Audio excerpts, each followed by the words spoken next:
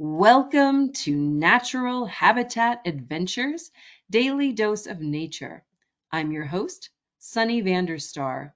Today's topic is the Great Oxygenation Crisis, Earth's most catastrophic mass extinction event. And it will be presented by our fabulous NatHab expedition leader, Eleanor Edye. Eleanor, thank you so much for being here today and for bringing us yet another fascinating topic. Let's dive in. Great. Thank you very much, Sunny, and hello to everybody. I hope that everyone has successfully navigated the transition to our new app as I did just a few minutes ago. So happy to see so many of you here today. As Sunny said, my name is Eleanor, and I am a Canadian-based expedition leader here with Natural Habitat Adventures. And while I get to spend a lot of my time, including recently in Churchill and other locations where we look at great, beautiful things like polar bears and the northern lights and beluga whales, today I want to take a step very, very, very far back in history and talk about what I find to be a really fascinating topic. One of many fascinating topics that I like to look at through Earth's history. I like to think about big picture, and I'm really interested in the distribution of organisms through time as well as space, and looking at all the things that happened in the past to give us what we know today of our current planet and our current ecosystems. Because whether we're talking about mosses or lichens or lions or mastodons, every organism has its place within that much bigger picture of the history of life on the planet. So today we're going to talk about a major event that many of you are probably hearing about for the first time, or even if you've heard of it, you probably haven't thought of it in any degree of detail. And this is the Great Oxygenation event, which was devastating to all life on Earth at the time. I'm so happy to see so many of you here today because you signed up for and are attending a webinar that's not going to have any pictures of cute animals or even of beautiful plants. Today we are talking about rocks and algae and the destruction of life on Earth. So let's jump into it and dive right in. So when I'm talking about the Great Oxygenation event, I'm talking about a time interval during early Earth when the atmosphere and ocean first experience a rise in the concentration of oxygen. So we're talking going back about 2.5 billion years ago, and it ended around 2 billion years ago.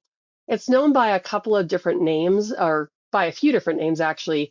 You've heard me refer to it as the Great Oxygenation Event, but it's also called the Great Oxidation Event, the Oxygen Catastrophe, the Oxygen Crisis, the Oxygen Revolution. And all of these names should give you some indication as to our perception of how this event must have affected life on Earth, which is that it would have been utterly catastrophic for all life that was present on Earth at this time period.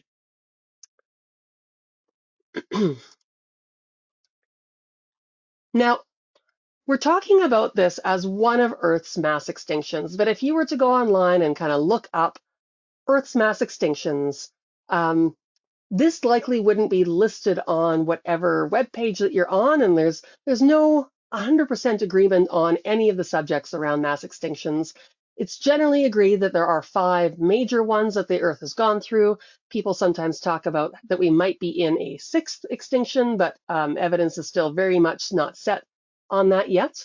When we're talking about a mass extinction, we generally define it as being constrained to the later period of Earth's history when we had multicellular life and life looked kind of like something that we would recognize.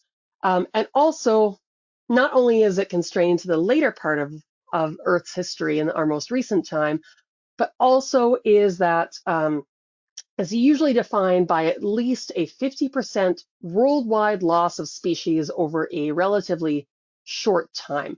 So in terms of short time, we're talking several million years. It isn't short time on a human lifespan, that it's short term on a geological scale.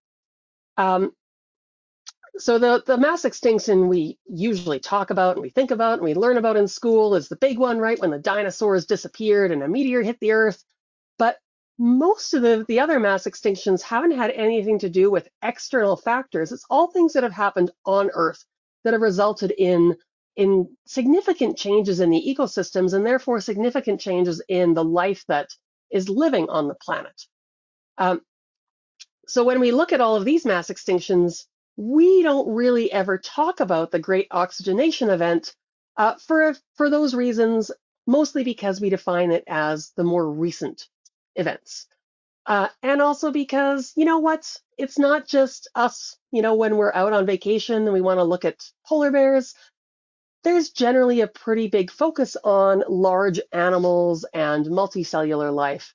And we don't necessarily talk about algae and other small things most of the time. On top of that, there's other challenges from talking about mass extinctions pretty far back because we're talking about life from before the fossil record started. It doesn't mean that we don't have other evidence, but we don't have fossils of this time. So we're going to talk about a time called deep time, and it's a time that humans have a really hard time wrapping our head around. This geological time scale here is one that I personally love looking at. I love infographics. I love anything that can, give me a trilobite and a pterosaur and a pickup truck and an ammonite all in a single picture. So this is just kind of showing, starting at the top and working our way down, the different geological periods within our planet's history.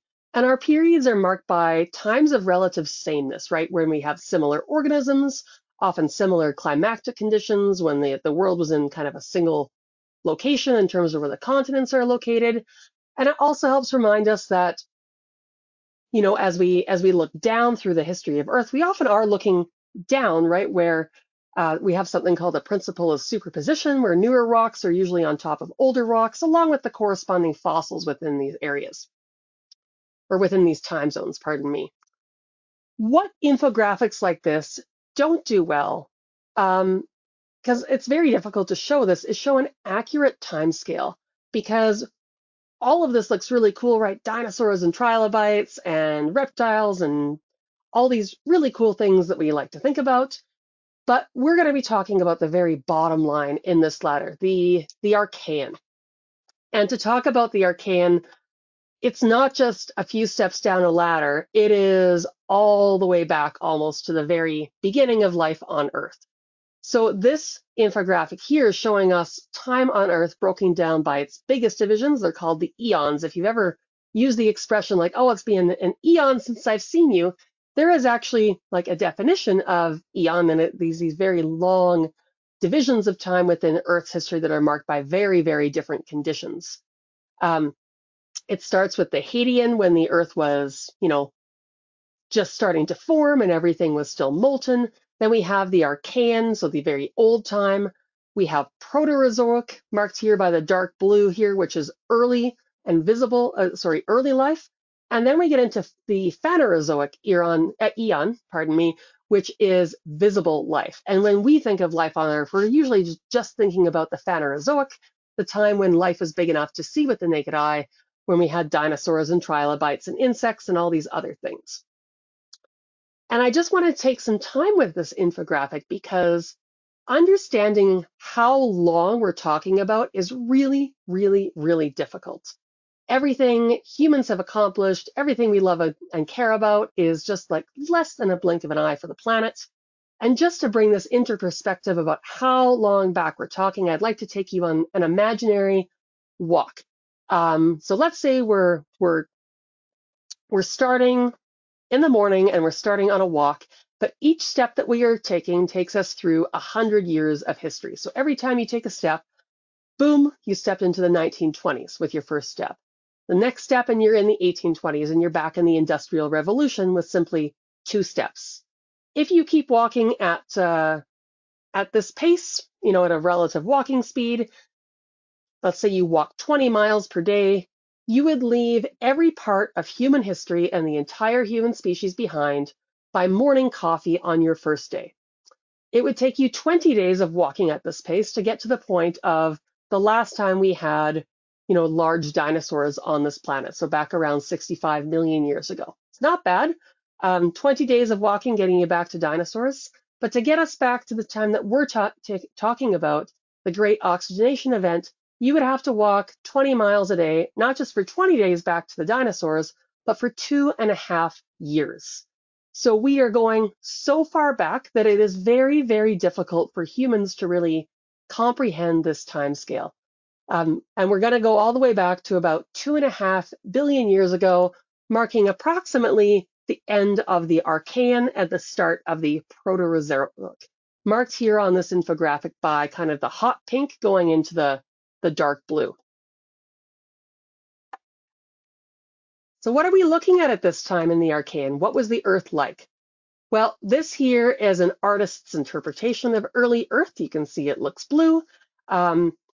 According to the evidence that we have, which again is most of it's chemical in nature and most of it's looking at the rocks that existed from this time. The current theory of planet formation is that the Earth formed relatively quickly, and relatively quickly as well, we had the beginning of oceans. So if we look at the event time of the Archean, once we pass out of the Hadean, we start to get our first oceans. And in fact, it's likely that the world had more water coverage then than today because we hadn't started building continents yet. It was just water sitting on top of oceanic rock. When we look, okay, if anybody has taken a biology course or has taken a geography course, when we talk about these timelines, we tend to like write off the Archean as a time where not much happened. But in terms of the development of life on Earth, there was a lot that was going on, right? The development of the first oceans, the beginning of DNA, the start of the tectonic plates on Earth developing and starting to move in the formation of the first continent. It's also when we can identify the first definitive life on Earth. They may just have been prokaryote bacteria, but there was life on Earth for the very first time. And marking the end of it is what we're talking about, the great oxygenation event.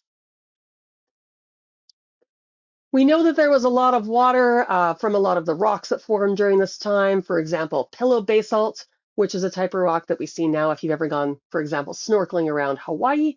It's what it looks like when basalt is formed underwater. So it kind of forms these big globs as it cools down in the water. And we have rocks dated at least 3.8 billion years old that show us that there was evidence of widespread oceans at this time. And we also have isotope analysis that points towards widespread oceans at this time as well. So Earth looked a little bit like what we understand, but what was significantly different wasn't just that we had very little life on Earth. I'll talk about what that life looked like in a second, but also that along with the ocean, we had the start of continents. Those continents had no or very little life on it. And our atmosphere was significantly different than it is today. So when you think about today's atmosphere, you probably think a lot about oxygen because it's what we use. And you might think about nitrogen as well. Nitrogen is still the biggest component of our atmosphere. But if we step back before this great oxygenation event, it was looking like an oxygen of primarily nitrogen, just like today, but then carbon dioxide, water vapor, hydrogen, carbon monoxide, methane, and ammonia. So these are still the predominant gases that are released as volcanic gases today, so it makes sense that these would be making up the early atmosphere of Earth. There was some free oxygen presence, but only at 0.001% of its current level. Now that's something worth noting about because we actually live in a very oxygen-rich planet. By weight, oxygen makes up nearly half of the Earth's crust. So there is a lot of oxygen around. It makes up the rocks. It's found in water. It's found in carbon dioxide. But we are specifically talking here about free oxygen, the type of oxygen that is important to you and me and our dogs and everybody else who needs to be able to respire oxygen. You'll note here in the infographic here that it's called a reducing atmosphere. And I'll come back to this chemical property as we go through. Basically, a reducing atmosphere, if you think back to your high school chemistry, a reducing atmosphere is one that tends to give up its electrons, versus an oxidizing atmosphere would be one that tends to take electrons away from things. So this might not sound very hospitable to you and me. We have a planet that's mostly ocean, a sun that isn't very warm yet, though all of this methane and carbon dioxide likely allowed it to be very warm, and no oxygen. But all of this doesn't mean no life. As we saw before, we do have the beginnings of both DNA as well as prokaryote life at this time. And really, it's again hard for us to wrap our head around because it's very, very different from how we normally think of life today. They are still membrane-bound organisms, right? They still kind of look like what we understand as cells, but they worked in a different way. Their chemistry and their metabolism worked in a different way. And as I mentioned, we don't really have a lot or much fossil evidence of this time. We have to go off of a lot of secondary type of evidence. So things like biomarkers, remnants of organic molecules that indicate organic processes that were happening at this time. For example, a type of isotope signature. So if you think about carbon, for example, carbon comes in a couple of different forms. We have carbon 12, which is carbon that has 6 protons and 6 neutrons in its nucleus. But we can also have carbon 13, which has an extra neutron in its nucleus. These are biologically the same. They interact the same way with organisms, but because it's just a little bit easier for organisms to work with the lighter carbon, it is used preferentially in photosynthesis, in all biological life. So when we look at the proportions of carbon in inorganic rocks versus rocks that were laid down by organic processes, we see different chemical signatures in these two types of rocks. Because of this, it's called isotopic fractionation, where we get the fractions being different between the two processes here. So we start to see this, and this is very, very obvious in the Archean. We definitely have microorganisms that are present at this time. In terms of what life might look like without oxygen, well, it's life that we're still, at least peripherally familiar with these days. We can have things that live without oxygen, and we can have organisms they're autotrophic, that can feed themselves without oxygen. It looks different than our plants of today, but there was definitely communities of bacteria and communities of photosynthetic bacteria at this point. So organisms have two different ways to get energy from their environment. They can either be a chemosynthetic organism, meaning that they are taking their energy from breaking down chemical compounds, or they can be a photosynthetic organism, meaning they can get their energy from sunlight. Now, an example of a chemosynthetic organism might be a bacteria that uses methane as its form of energy.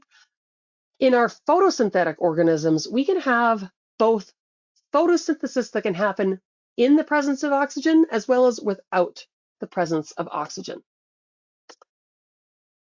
So an example of a chemosynthetic bacteria, there's a few different kinds. Primarily, they are organisms that work either on breaking down nitrogen compounds or organisms that work on breaking down sulfur compounds, like hydrogen sulfide gas, for example. This is an example here of a nitrifying bacteria. This is one that lives in our current day soil. I don't have any pictures of anything that lived at this time. I want to point out with this that with the chemosynthetic routes that these bacteria took, it's not that they can do all of this without oxygen. It is that they can't do it with oxygen. So these chemical processes, it's not that they are independent of oxygen, it's that they only work in the absence of oxygen. One that you might be more familiar with is the organisms that grow around hydrothermal vents. So hydrothermal vents are often put forward as perhaps one of the locations where first life might have started. So these are vents where seawater comes into contact with magma on the ocean floor. So you get a lot of sulfur, you get heat, and you are in water. And we still have organisms that live in these environments. Again, they are without oxygen in these very, very deep environments.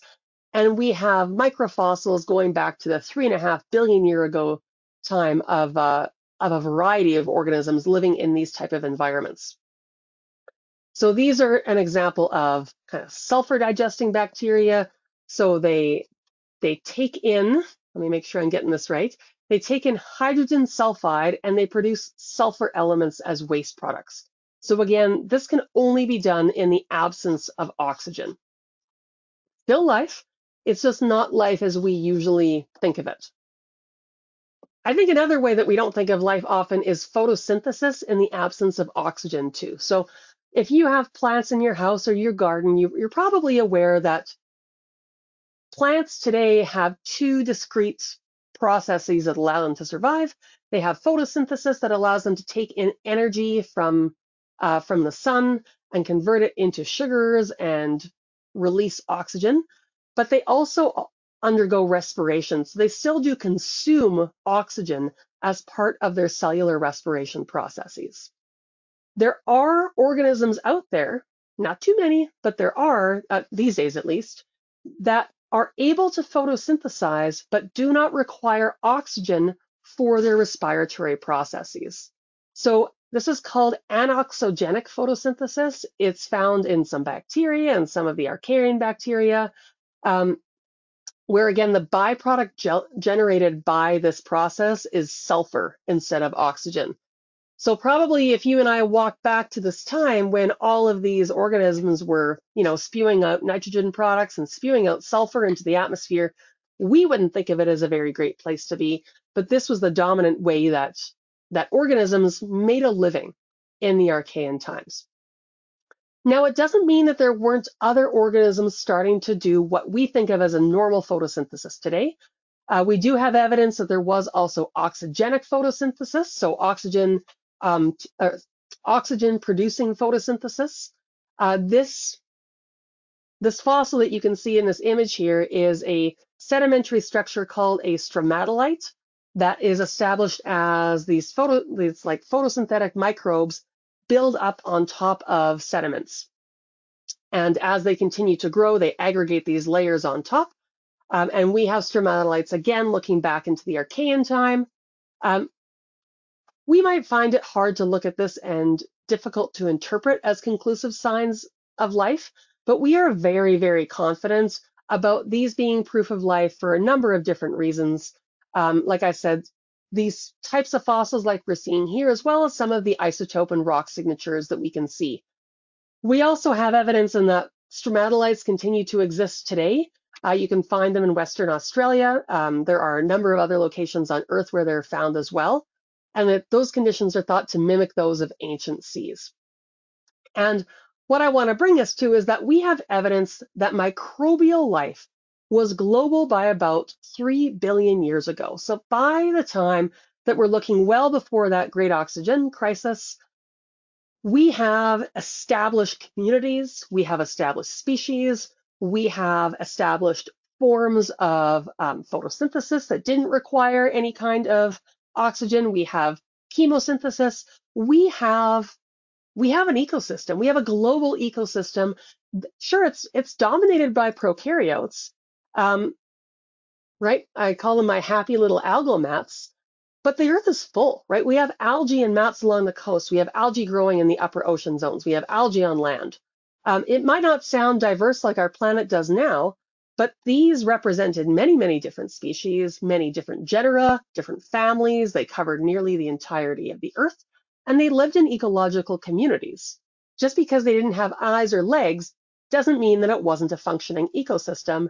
It just wasn't what we think of today as a functioning ecosystem, in that all of the organisms were prokaryotic, meaning they didn't have a nucleus. They were all microbes, meaning that they were all very small and not visible to naked eye. And they were living in a world without oxygen. Now, as a little aside, kind of, but I think it's a really interesting aside, there's a lot of evidence that points that what early Earth would have looked like wouldn't have been something like what I'm showing now, but something more like this. And this is something called the purple Earth hypothesis. It's a really interesting theory. And yes, it is a theory. And it's mostly being talked about today as we search for new planets to support life in our galaxy. And this is the theory that green, when we're looking at planets that might support life, green is not the only color we should be looking for. And in fact, green is almost an accident that happened within our planet. The earliest types of photosynthesis that were taking place on early Earth didn't use chlorophyll, right? They weren't taking place with our oxygen-based photosynthesis. They used a different kind of molecule to absorb light. And they were really good at absorbing green light, leaving behind purple light, meaning that you would see an environment that looked predominantly purple when you looked at the planet as a whole instead of blue and green as we see today. So with this type of alternate pigment that evolved well before chlorophyll did, um, it's best at absorbing that very energy-rich green and yellow colors of the visible spectrum, but it leaves behind the red and blue light, meaning that what we are left with to see is that kind of purpley color. Chlorophyll evolved after this. This type of pigment is called retinol. So chlorophyll actually evolved after retinol as almost like an afterthought because it had to take what was left over. Chlorophyll absorbs red and blue light, leaving green light behind because green light had already been absorbed by the predominant life forms on the planet. So the fact, and I'll talk about why we'll get to why we don't have purple organisms anymore, but we likely were looking at an early planet where the predominant color of productivity was purple, and that our green just happens to be an accident of what was left over after these purple organisms couldn't survive anymore.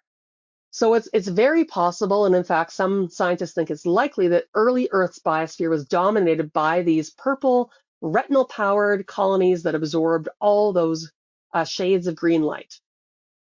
And I just think that's just so interesting.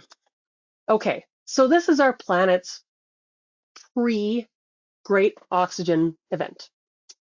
What changed? What is this massive change that has come in and destroyed early Earth as we are looking at it today? Which, okay, yeah, it's early. There aren't any land plants, but it looks like a pretty neat place. It's got a lot of interesting things going on. Plus, it's purple, and that's pretty cool. Well, we are seeing the continued growth and proliferation of a new form of organism, specifically something called cyanobacteria. You might know cyanobacteria by its sometimes better known name as blue-green algae. What you might know about blue-green algae might come from, living close to a waterway where you get algal blooms that can be toxic to a lot of animals, for example. So blue-green algae, or cyanobacteria to use their more correct term, they're still prokaryotes, so they are still single-celled organisms without any internal organelles. But unlike our purple buddies that we just saw, they access energy from the sun by harvesting it from chlorophyll. So they're taking those colors that were left over after retinol took out all the green. And the most important thing about chlorophyll is that by using the way chlorophyll works as a pigment, it harvests energy from the sun and releases oxygen as a byproduct. So here's our first time in our planet's history where we are starting to see the mass production of free oxygen. So it's not oxygen that's bound up in water or bound up in silicon dioxide or anything like that. It is being released as O2. Now, this is a very slow process, okay? Again, when we talk about geological timescales, very difficult to understand for humans. This process probably took around 400 million years for our green friends here now to start adding oxygen to the system to the point where it started interfering with the rest of life on Earth. In terms of perspective, 400 million years is almost the entirety of the time that multicellular life has existed, right? So that we've had animals and plants and things living on our planet. So we're talking a very long time scale. Why is oxygen bad? Well, oxygen is highly reactive. And as it begins to accumulate in the oceans, it's going to start interacting with minerals that are present there until it can't do that anymore and has to go into the atmosphere. How do we know that we have an environment that was dominated by, an anoxic atmosphere and then a very oxygen-rich atmosphere? Well, the primary change that we see is a big change in the rocks that were formed before and after this great oxygenation event. One of the types of rocks that we see, they're often called red beds. They are some form of sandstone that are predominantly red in color due to the presence of a type of mineral called a ferric oxide. So ferric oxide you might hear the ox and oxide for oxygen. These are rocks that contain iron that has interacted with oxygen. Now, we don't get these red forms, these ferric oxides happening in an environment that doesn't have oxygen in the atmosphere. Before the Great Oxygenation Event, all of the minerals that were produced were minerals that could exist and could be formed in a low or no oxygen environment. And in fact, they couldn't form in an environment with oxygen. And then we see a massive shift towards these rocks and minerals that can only form in the presence of oxygen. This image here is something called a banded iron formation. They're one of the best types of evidence that we have for this event. So this rock would have been laid down during the process of that 400 million years. Like the Great Oxygenation Event is a long period of time that we're talking about, but there was a big change from the beginning to the end. So I actually took this photo at the Australian Museum in Sydney last year, and I am a giant nerd, as you might understand, and had a really hard time walking away from it.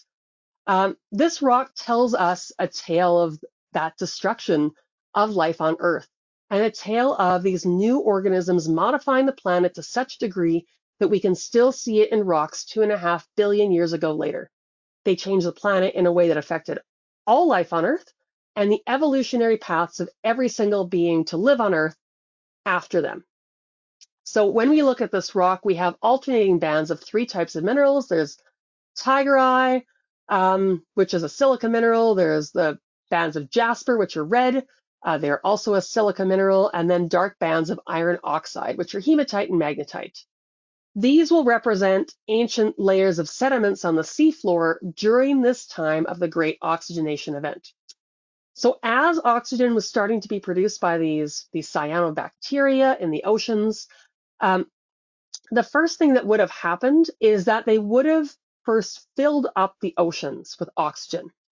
Now, as those oceans became oxidized and as they became full of oxygen, all of that oxygen would have interacted with the huge amount of dissolved iron and dissolved silicon within the water. So instead of being free and free floating within the water, every piece of iron essentially got bound up by oxygen and laid down as these iron beds to form iron oxide. So these sediments accumulated in alternating bands on the ocean floor. Basically, all of the oxygen was produced, it attached the iron, and it precipitated. Oxygen was produced, it attached the silicon and precipitated. And we just kept having these fits and starts of extra oxygen being added, all bound up by the minerals. And it wasn't until all of the iron and all of the silicon had been removed from the ocean that we could start filling up the atmosphere with the with the oxygen as well. Now, 90% of all of the weight of all of our known iron deposits on Earth are from this period of time. So without this addition of oxygen to the atmosphere and to the oceans, we would not have iron deposits for our, industry and things like that today. So once the ocean was at capacity with its oxygen, the atmosphere was next, and oxygen slowly became a much larger component of the atmosphere. Today, we have an oxygen component is around 21%. We think it reached levels of quite up to about 80% during the time of the Great Oxygenation Event, but it was incredibly sporadic. So there's evidence kind of in both directions. We know that there was a rise. That rise likely stabilized around 10%, but it seemed to jump all over. Now, this image here, obviously we don't have trees or horses at this time yet. I'm just showing you kind of what the new constituents of the atmosphere are like at this point. Now, other things followed with this too. When we start having free oxygen in the atmosphere and it starts filling up the atmosphere as well, it's going to start to interact with solar radiation. And that O2 is going to become O3 to form what we now have as an ozone layer. The development of the ozone layer took quite a long time. So for a long time, we had to develop an environment with lots of free oxygen and lots of radiation. Our UVA radiation is the stuff that still gets to us today, even through the ozone layer. UVB is quite a bit reduced by our ozone layer, and UVC is eliminated by the ozone layer. UVC light is extremely damaging to DNA, so it's one that we're very happy to have removed from our atmosphere, but it wasn't yet removed at this point. So we have now, okay, we've had these cyanobacteria come in. They've changed the oceans to be full of oxygen. They've now changed the atmosphere to be full of oxygen. We now have an environment full of oxygen, which is incredibly toxic. Believe it or not, oxygen is an incredibly toxic element, and is something that all of a sudden, all of these organisms had to contend with. And not only that, we also had incredibly high levels of radiation because the ozone layer hadn't developed yet. So if you recall, I said at the beginning that we're talking here about prokaryotes, so our organisms like bacteria and archaea that don't have any membrane-bound organelles. They don't have a nucleus, they don't have a mitochondria, they just have kind of their cell wall or their capsule, and that's kind of it. Everything else is contained within that single wall. We are now looking at a time where we have extreme pressure on all of these organisms because of those high levels of radiation, because of those high levels of oxygen. And we think that this is probably the single biggest reason that we now have eukaryotic organisms today. So this is a theory called the theory of symbiogenesis. So it was a number of mergers that happened between the different bacteria at that time to give us what we now have, like either mitochondria within our cells or chloroplasts within cells to give us our plants. So the theory being that we don't have a number of evolutionary pathways that led us to these higher life forms. It was probably, in fact, one bacteria that kind of went gloop to another one, and it then contained the first bacteria and took on the advantages of everything that brought with it, thereby also bringing more protection to what was contained within that second cell. So this endosymbiosis was likely the only way that a number of these organisms could deal with all of the free radicals and all of the oxygen in the atmosphere, as well as the incredible amount of DNA damage that was happening as a result of the oxygen and the radiation that was coming in at this time. Must have been just a terrible time to be around, honestly. So let's just go back to the oxygen for a moment. I'm talking about how terrible it is, and this seems very difficult for us to understand, because all life as we know it today depends on oxygen as a critical part of our metabolic pathways. And that's because we've had to evolve to accept it. It's not that oxygen is inherently what life needs, it's that we had cyanobacteria that came along and produced a lot of oxygen. Therefore, the only organisms that could go on to survive and evolve were the ones that had an affinity for oxygen and could integrate it into their metabolic pathways. So oxygen has a great affinity for electrons. It's an oxidizer, meaning it takes electrons away from other molecules. And we have a lot of parts in, like whether it's us or whether it's plants, there's a lot of pathways within our metabolic systems that require the presence of oxygen to accept and pass on electrons, like our electron transport chain, like this thing that you can go on to fully ignore because I hope to never have to memorize these things again. So this is the citric acid cycle. But we've had to work oxygen into our system because we live in a world with oxygen. Without these evolutionary adaptations, oxygen is toxic to those organisms that evolved without the presence of oxygen in their atmosphere. And in fact, it's still kind of toxic to us anyway. So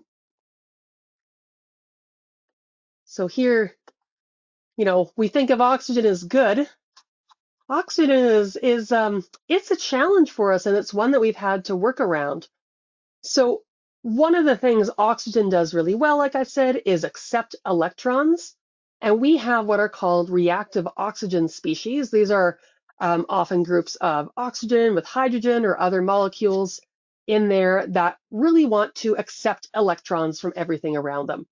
And these cause what's called oxidative damage. So if we interact with reactive oxygen species, whether it's because of radiation, whether it's from our atmosphere, whether it's because of pollution, they can cause damage through oxidation to our DNA, to our proteins, to our cell membranes. And our bodies do their best, but this damage as a result of living in an atmosphere with oxygen cause inflammation, they cause injuries to our cardiovascular system, and they also cause our overall aging process. And if you ever hear of somebody saying that they're rusting to death, it's not entirely wrong, because that's essentially what's happening to our very DNA and to our cell walls themselves, is that we're reacting with oxygen, and eventually we have so many reactions that our body can't account for it anymore. Now, we've worked this into how our bodies work. We actually use like reactive oxygen species within our immune system as a way to kill off invading bacteria and viruses, but they still are harmful to us as well. And if you've ever heard about how we need to eat a lot of antioxidants, this is because we are looking to reduce the damage to our DNA and damage to our cell walls and proteins. By eating antioxidants, we are eating things that are willing to give up their electrons to these reactive oxygen species so that they're not stealing electrons from our body. And it seems like such a small thing to worry about, these electrons, but it does cause damage, again, to our DNA, to our cells, and other parts of our bodies as well. So we can thank antioxidants, and as another little aside, the most consumed antioxidant by humans is coffee and tea, even though recommendations are that we should be eating more fruits and vegetables. Coffee and tea are antioxidants as well. But for those first organisms, our purple friends who started life on Earth, who led us to have the green plants that we have today, oxygen was poisonous. Oxygen was bad for them. And when we think, sometimes we look at this planet and we think, wow, why is Earth so perfect? How did it develop so perfectly? It's not that it's perfect for life. In fact, there's a huge section of life that couldn't tolerate these conditions and that died off, or that can now only be found in hydrothermal vents or in our own gut flora, where no oxygen is found. It's that the life that survived and evolved grew around these conditions. So not only was oxygen directly toxic to these early organisms, it also reacted with the very food that those organisms required. So our sulfur compounds, our methane, those compounds that fueled early life on Earth reacted with oxygen and were removed from the atmosphere and from the oceans. So when we say that, there was a mass extinction, but we don't have fossils, there had to have been a mass extinction. There's no other way that this could have functioned. We went from one way of life to a completely different way of life.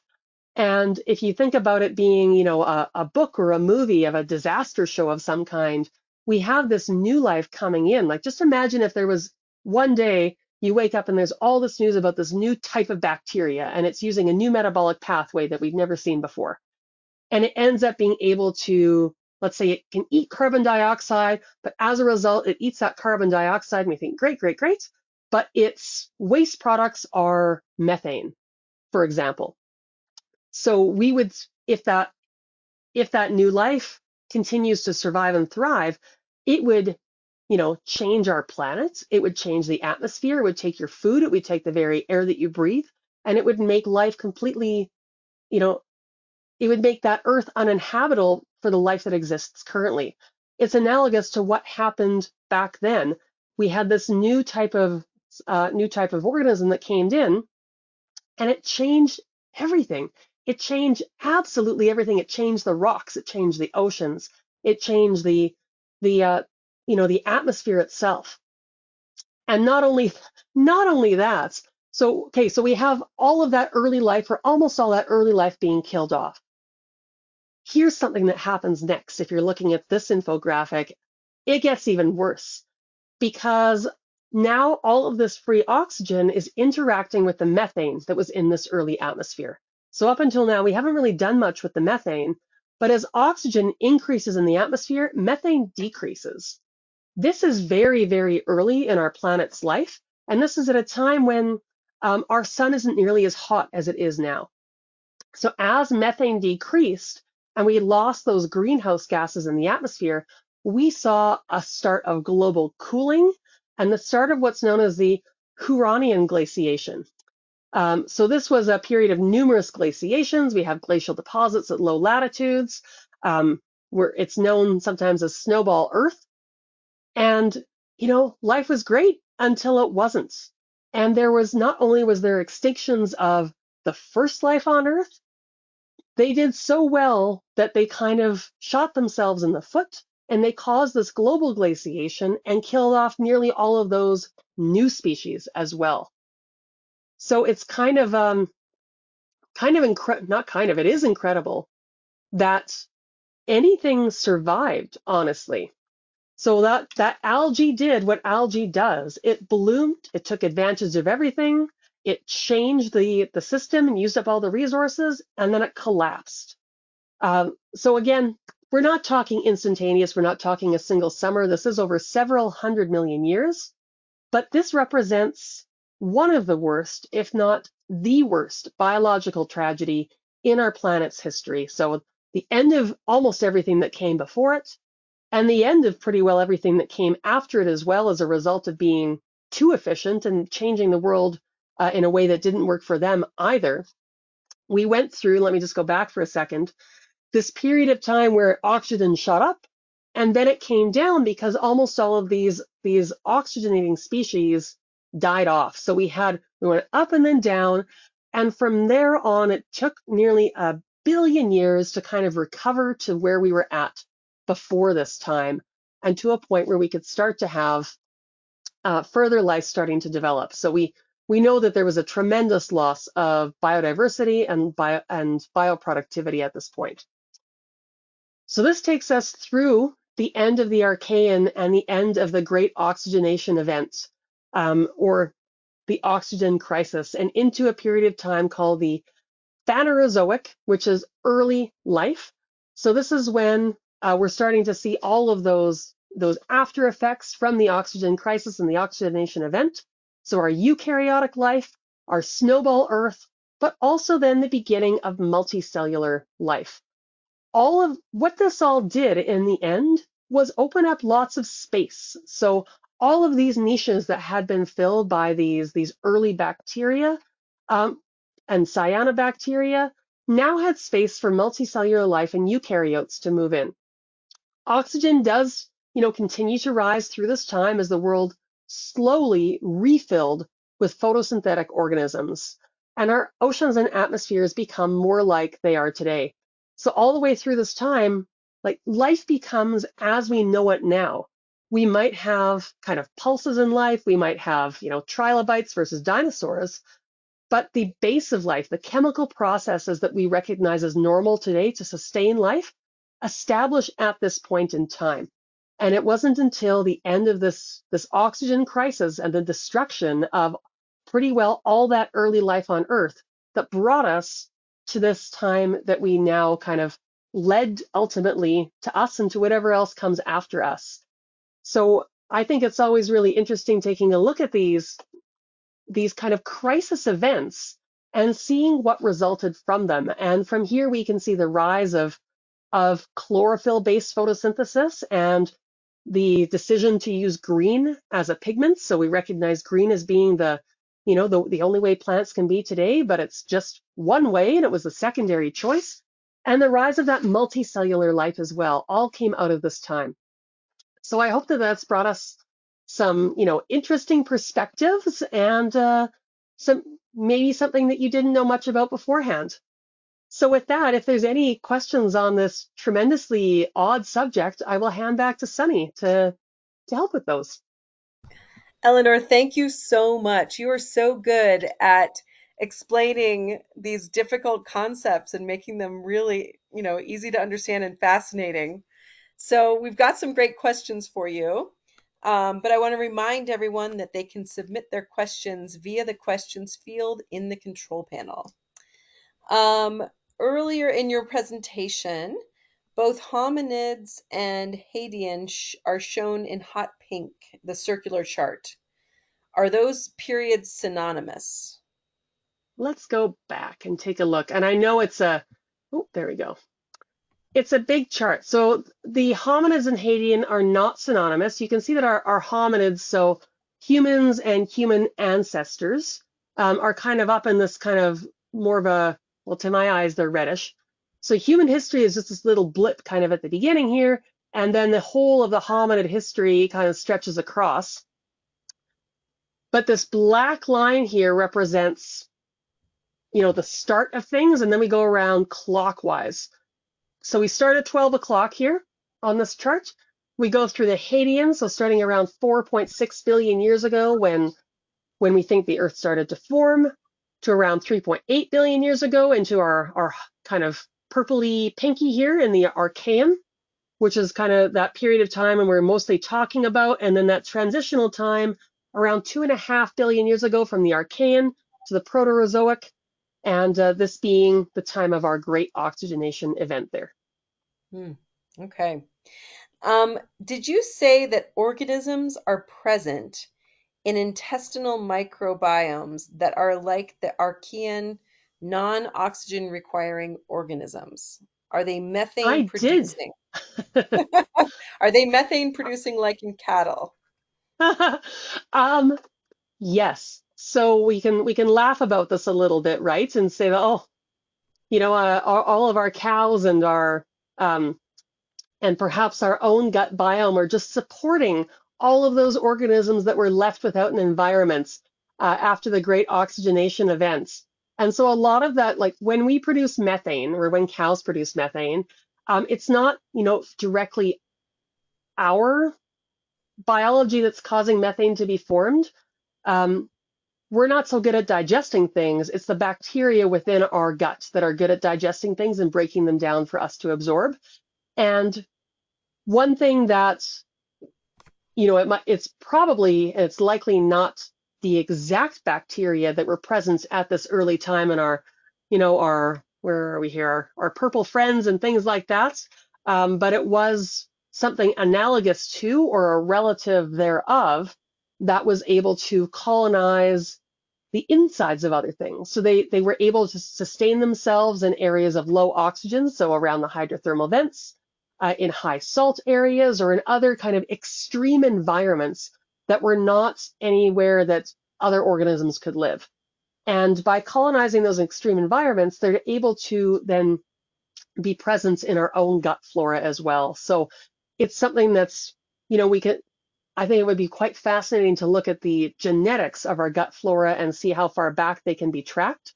But they are similar to, if not, not identical to, but similar to some of those first organisms that lived in that low to no oxygen environment. Hmm, fascinating. Are we able to apply this process to other planets in our solar system? Oh, yeah. So that is like, in terms of applying the process, I'm going to take that question as, can we use this to find other planets that are suitable for life? And the answer to that is yes. So when NASA's looking for evidence of life elsewhere in the solar system or elsewhere in the galaxy, we're not just looking for the presence of green or blue. We're also looking for some of these other types of pigments that might indicate life is found as well. In terms of, can we use this process to like terraform another planet, for example, that would be a very, very interesting strategy, because it really was something that I don't know the answer to that. You would still need similar conditions to what we had on early Earth. So our early bacteria were able to survive and thrive because they had a no oxygen environment, but also because they had liquid water. We had a lot of heat. We had an atmosphere.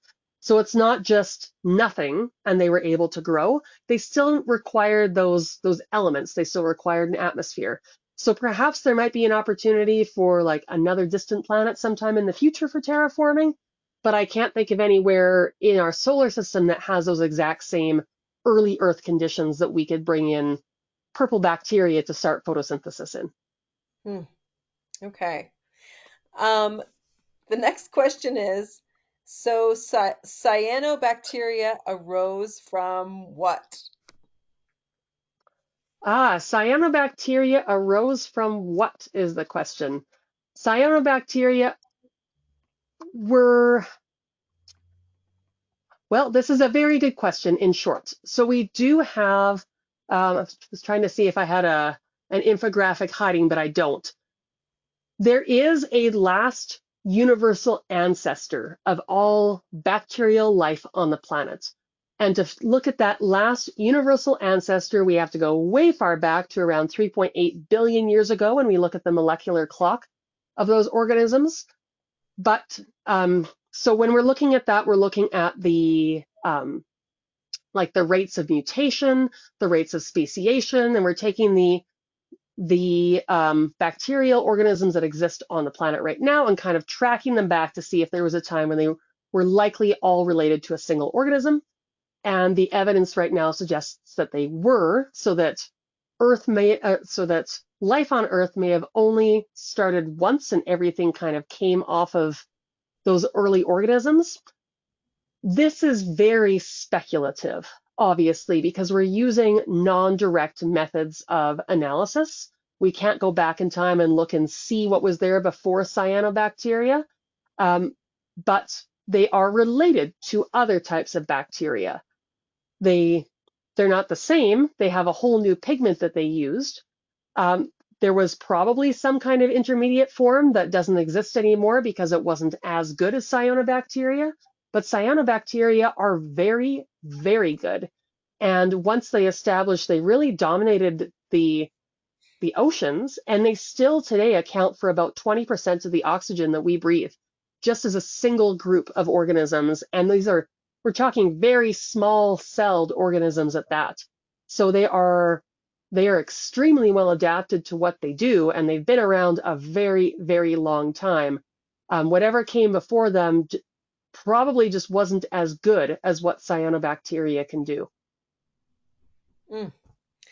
Well, I just want to echo the comments that you are such a wonderful teacher and very, very interesting topic. So thank you again. Lots of applause. I don't know if you can see that in our new system, but Oh, lots of look at applause that. coming up. That's the last question we have time for, so I'm going to turn it back to you for closing comments. Okay. Well, as a closing comment, I'd really just like to thank everybody for showing up. I think it's something hard to sit through sometimes because it's not, again, it's rocks and algae. It's not pretty polar bears that we're talking about here, but it's just such a fascinating topic, and to look at what could have been as opposed to what is now is always going to be of interest to me. So I'm glad to see it's of interest to others as well. Thanks so much for coming by today, and maybe we'll talk about another mass extinction some other time.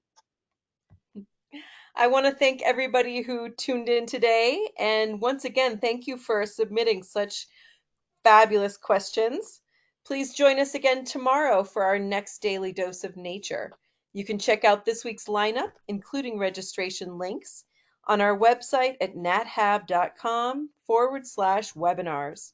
We did record today's presentation, and we will have the replay available on our website soon. With that, I'll conclude the webinar. Have a wonderful day, everyone.